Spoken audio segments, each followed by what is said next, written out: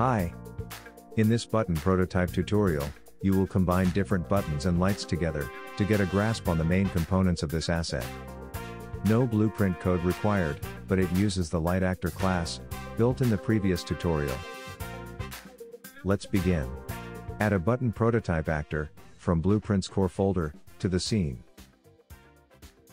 Select PK Base 20, as base mesh. And PK Handle 15, as handle mesh. Check Can Rotate. On Z-axis. With a rotation amplitude of 360, proportional.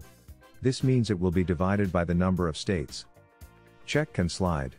Set an initial offset of -8, so the handle starts on the far left. And a position delta of 16, that will cover the whole length of the slider.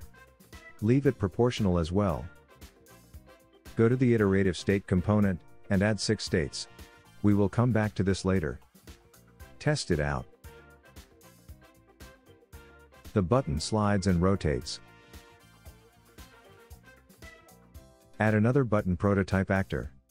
Set the following meshes, handle 12 and base 18. This will be a lever with only one state. It can rotate on the y-axis by 60 degrees. Make the rotation amplitude constant directional.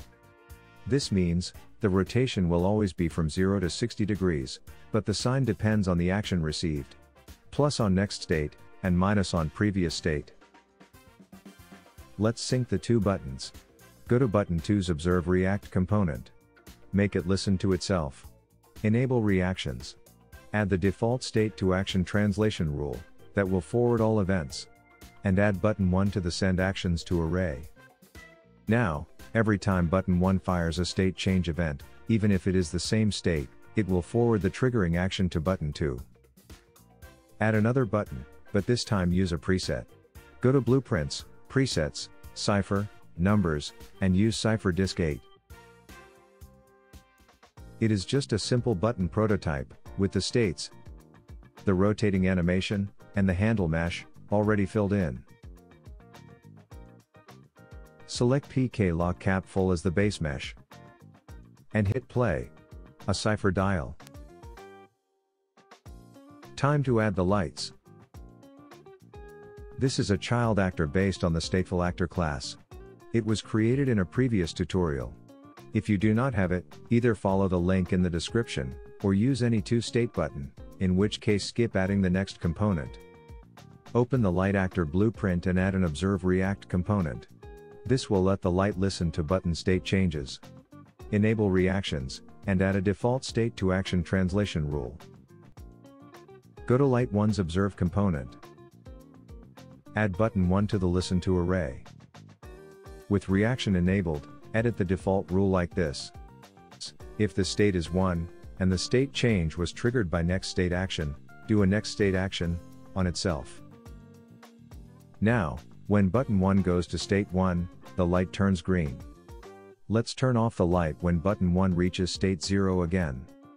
For that, add the following state to action translation rule after the first one. If state is 0, and the change was triggered by a previous state action, send previous state to itself. Lights 2 and 3 will be configured in a similar way.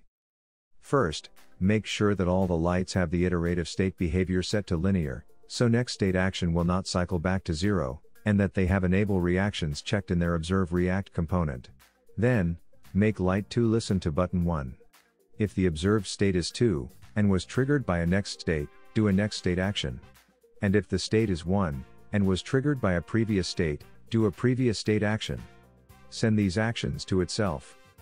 Light 3 also listens to button 1, but it does the next state action on 3, and the previous state action on 2. This component also sends actions to its owner.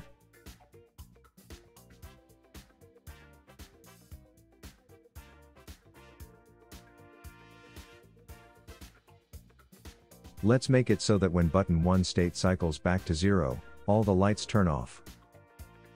Name the first state lights off. In the Observe React component, listen to itself, enable reactions, and add the following rule. If the state value is lights off, and was triggered by a next state, send a restart action on all of the 3 lights. This will force them to go back to their startup state.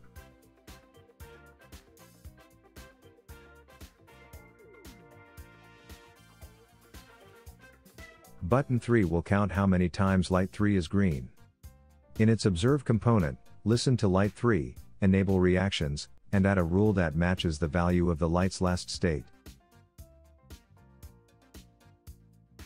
Do this only if it was triggered by a next state action, and send a next state action to itself. There it is. A simple counter.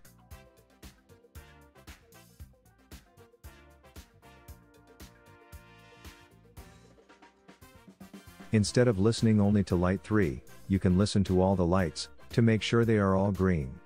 Do this by adding all the lights, in order, to the listen to array, and select aggregate on state change. Notice the state separator. Change if state is to the concatenated string value, and leave everything else as it is. Just a few things left. Clean up the state array of button 1, by deleting the last 2 states. And enable state transition sounds. Set tick 1 as the up sound, and valve down as the down sound.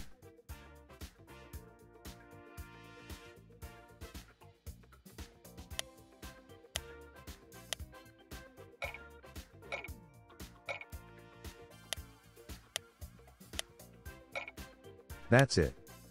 Thanks for watching.